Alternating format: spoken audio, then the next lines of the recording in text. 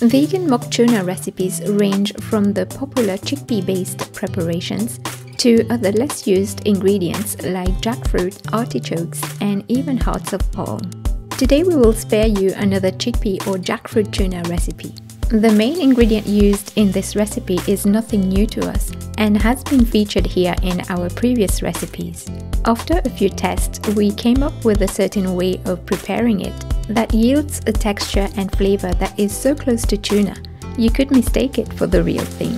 We call it our epic vegan tuna mayonnaise, served in a jacket potato, which is simply irresistible. Let's start by preparing the potatoes. Preheat the oven at 200 degrees Celsius. Give the potatoes a good wash. Then prick them with a fork all over to ensure the heat gets inside for even baking. While they are still wet, rub them with some salt.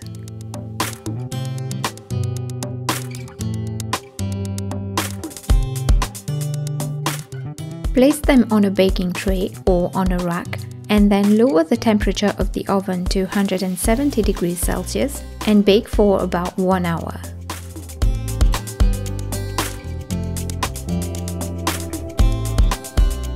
Now let's prepare the vegan tuna. I'm using kombu or dried kelp to bring out a nice sea flavor undertone. If you don't have this, however, you can use other seaweeds like dulse or arame, or you can just omit it. So place a piece of kombu in about 3 to 4 cups of water and simmer until the water reaches a rolling boil. The main ingredient that I'm using for the tuna base is soya chunks, also known as texturized vegetable protein or TVP, which comes mainly in two forms, granules or chunks. In this recipe we are favoring the chunks as they yield a flaky meatiness that is closer to what we want to achieve.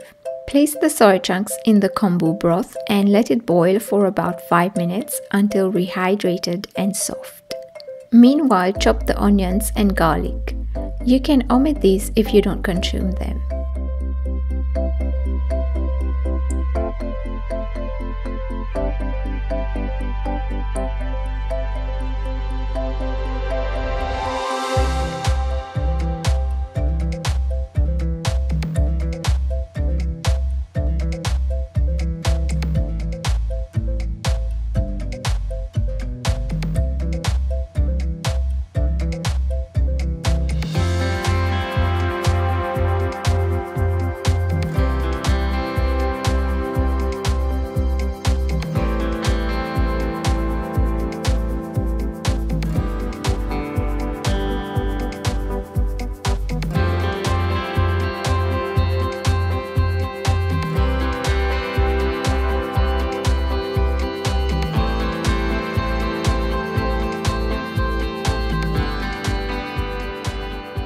After 5 minutes, the soya chunks should be soft.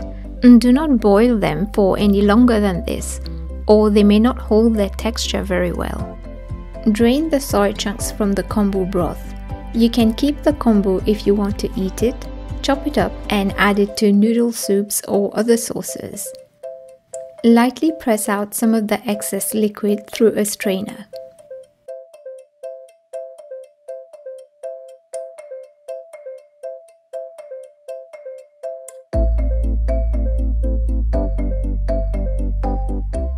Next, we are going to stir fry the soya chunks for a few minutes to firm up the texture.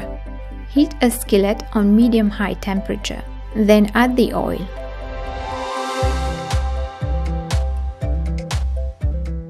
Once the oil is hot, add the soya chunks. Toss and stir fry for 2 to 3 minutes until they start to slightly firm up. Add the soy sauce and continue to stir fry for about 2 to 3 minutes. Then add the pineapple juice. Toss the soya chunks into the juice and stir fry until all the pineapple juice is absorbed. Pineapple juice and soy sauce are among the key ingredients in this preparation. We borrowed these ideas from our very own Chinese curry recipe that we shared a while ago, where its unique umami flavor really shone through thanks to the fresh pineapple and the soy sauce. This combination is what creates the kind of flavor bomb that we want to achieve in this faux tuna preparation. Remove the soy chunks from the heat and transfer to a jug for hand blending. Lightly blitz the soy chunks with a hand blender. Do not over-process them. We want to keep a flaky texture and not mush them completely. You may need to scrape the blades of the blender occasionally. You can also pulse the soy chunks in a food processor, but again, do not over-process them. You can already see how close the texture is to real tuna. Now place the flaked soya into a mixing bowl along with the onions, garlic and sweet corn.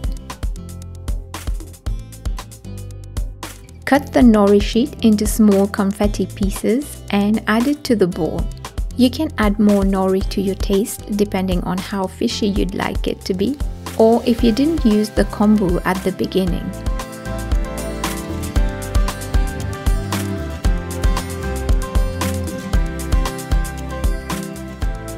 Add the vegan mayonnaise and mix everything together. You can add more mayonnaise to reach the desired creaminess. We have a vegan mayonnaise recipe that will be coming up in the near future, so stay tuned for this.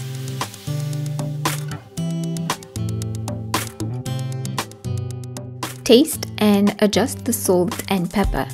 At this point, this vegan tuna is so irresistible that we almost forgot about the potatoes and started to dig into it straight away. We won't blame you if you do the same. But let's remove the potatoes from the oven. Test if they are done by pressing them lightly. If they feel soft, they are done. Otherwise, put them back in the oven for another 10 minutes or so. Make a slit into the potato and push the sides in to open it.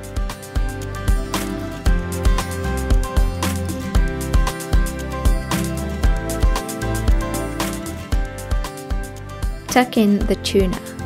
Garnish with some spring onions and dig into the cloud of creamy fluffiness.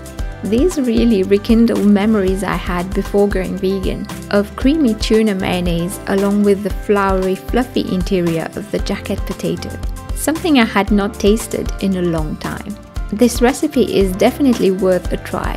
You can also certainly serve this vegan tuna in a sandwich or wrap, or just with a side salad for a lighter lunch. If you do make it, don't forget to tag us on social media or leave a comment on the post or video. We really look forward to your feedback. Give this video a thumbs up if you've enjoyed it. If you're not already subscribed to the channel, please make sure you do. And you can also join our mailing list. This way you'll receive notifications of new recipes on the blog directly in your inbox. See you soon, everyone. Bye.